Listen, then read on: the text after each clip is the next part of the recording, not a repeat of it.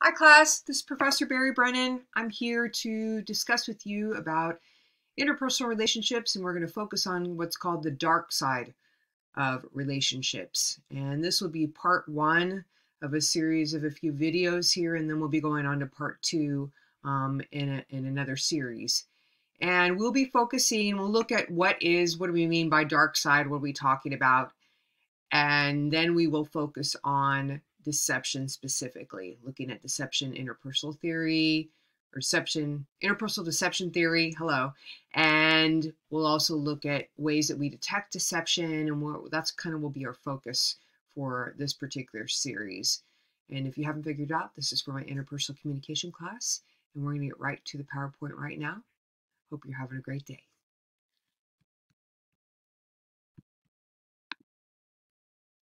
Okay, here we are.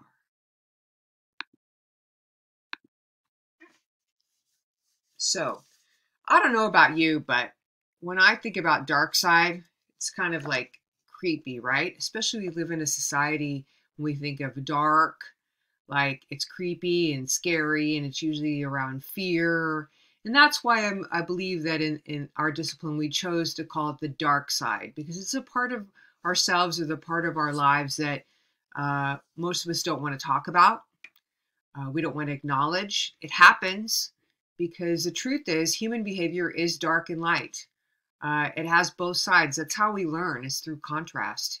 So we're going to just focus on that. And I want to give this a little shout out to anyone that anything that comes up regarding the stuff that we're going to talk about in these videos. I want you to contact me directly, and we will get you to the right person if you need any assistance. Okay, because sometimes this kind of thing brings up things for people and that they didn't even realize. And so if that happens, please contact me. I'm here for you. You know that. So contact me directly, and we will work together to figure out what you need. Okay, so let's get going. So dark side of relationships, defining and understanding what dark side means when communicating interpersonally, and our focus again will be on deception. Here we go. We look at what dark side, how we define it. Negative communication exchanges. Okay, so remember, communication is this transactional process in which people simultaneously create, interpret, and negotiate shared meaning, right? So this is negative communication, meaning it's dysfunctional in some way, right? Dysfunctional really means that word has been played with a lot. Dysfunctional means it's not functional. It doesn't work. It doesn't help things progress. Dysfunctional means it stops communication, or it creates barriers to communication, or it hurts people, right? It harms people. So that's what you think about the word dysfunction. DIS means takes away from, dis or diminishing, so it becomes less functional, okay? That may contribute to dysfunctional interpersonal relationships, and that word is thrown around a lot. And by the way, folks, most people have some level of dysfunction in their life. It's normal. It's how we learn and grow. So don't freak out about that. No one has a perfect life. Okay. Now we're going to look at what do we define as that contributes to dysfunctional relationships. Obviously, deception and lying, right? Not telling the truth. Jealousy and conflict, right? And we're talking about conflict, like conflict that leads to violence, that kind of conflict, or continuous conflict. Conflict, as you've already figured out, we've talked about this in class, it's normal to have some conflict. There's just no way you're not going to have conflict in relationships because we're different people, right? There's no way you're going to have some conflict. So how we treat that conflict and how we resolve that conflict is important, and that's where the healthy part comes in. So conflict, embarrassment, loneliness, codependency, obsession, and addiction. Now, those are things that I added on there because I know a little bit about addiction, and obsession and codependency kind of go along with that. Codependency means feeling like you have to take care of and you're responsible for other people's lives, other people's feelings. Oftentimes you're an enabler or a rescuer, which means you're someone that always rescues people when they're in trouble. People depend on you. You get your self-esteem from helping others, not like because you're being a good person and you're like to volunteer, but like your self-esteem is dependent upon helping others. So you need people to need you. Okay, that's like kind of the root of codependency. So we understand what that means. Obsession means you're focused on something and you can't let go of it, right? It takes over your mind. It takes over your life. That's all you can think about. Whether it's, you can be obsessed with a person, you can be obsessed with food, you can be obsessed with drugs or alcohol. You can be obsessed with your job, right? There's all ways that you can be obsessed. Obsession means something that's taken over your life and your life is out of balance. Okay. Addiction is when you are actually addicted to something that's not you. Okay. Some substance, some behavior, right? That is like obsession. It's taken over your life. Oftentimes, addiction is something that hurts you in your health, right? Obsession more has to do with your mind. That can hurt you too, obviously with your health. But addiction is generally associated with drugs and alcohol and food, right? Could be gambling as well. Could be sex addiction.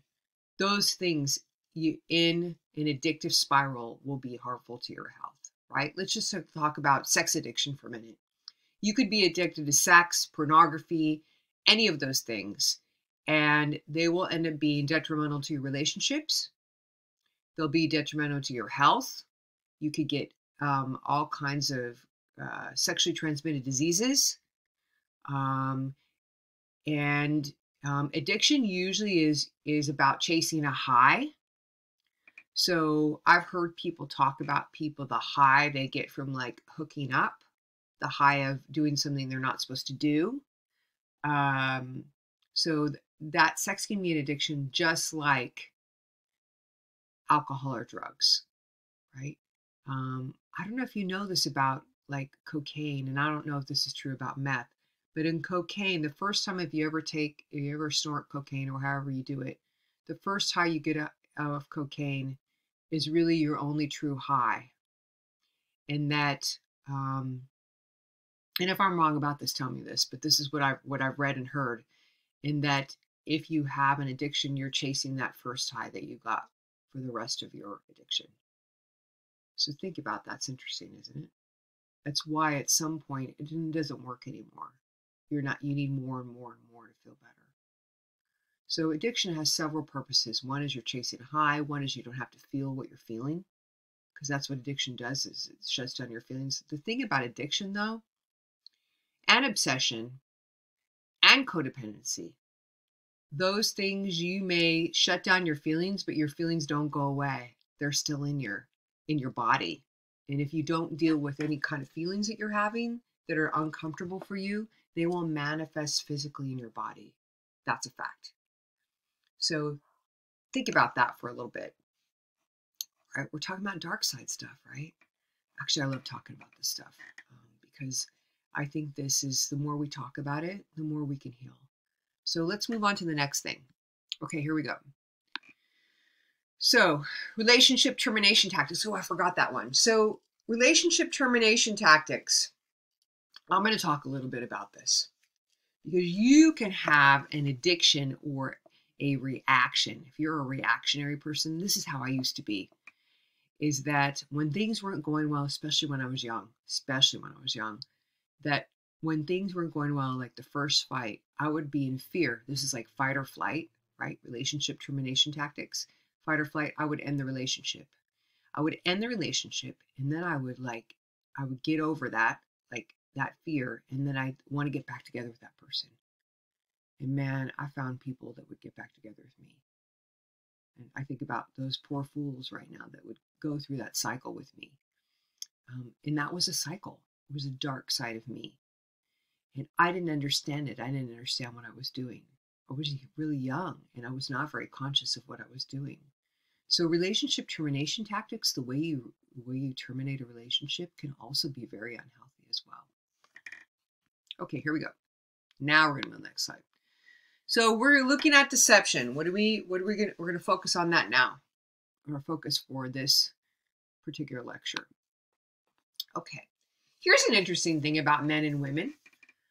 So men and women, according to the literature, they do not differ in the amount of deception or the amount of lies that they engage in. Okay, men and women. So if you think women are bigger liars or men are bigger liars, that is not the truth. Okay, that's not the truth. They actually differ in the reasons behind or the content and what they lie about. So women will lie to save a person's feelings, and men will lie to save face, to make themselves look better. Now, what we have learned so far about gender in this class, it really actually makes perfect sense that those are the motivations for lying, doesn't it?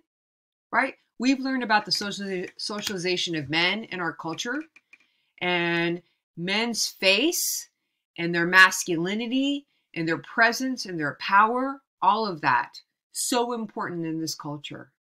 So why wouldn't, if they were going to look bad, because looking bad equals less power, of course they're going to lie, right? That makes sense. I want you to see that this isn't about like how men or women are inherently bad or there's something wrong with them, that this is part of our cultural influence in terms of how we lie and why we lie. And women will lie to help people so they won't hurt anyone's feelings, right? And what do we know about women in this culture? Well, what we know about women in this culture is that women are trained to take care of other people. That's how we're trained, to take care of, to comfort, to physically hold, right? Men are out there supposed to take, and this is, folks, we have not left those traditional roles completely. That still informs how we behave in our world. What is a boy? What is a girl? It's changing. It's changing. I'd love to see the literature on this in like 30 years, right? As we're really going trans past the gender, right? That's what transgenderism has done for us, looking past that. But it still informs reasons and motivations for lying, which is actually very interesting. Okay, let's keep going. Deception defined. So deception itself is it's an intentional lie. You're intentionally trying to keep something from someone. Okay? You're trying to either help someone to arrive at a false belief or conclusion. Right? You're as the sender, you're intentionally doing that. Right? There's a motivation to do that. That's different than lying by accident or not having all the facts and just telling what you know. Okay, but this is intentional. You know that you're communicating a way to get someone to arrive at a false conclusion about something. All right, we're going to stop there and we're going to pick up on the next video, continuing to talk about deception.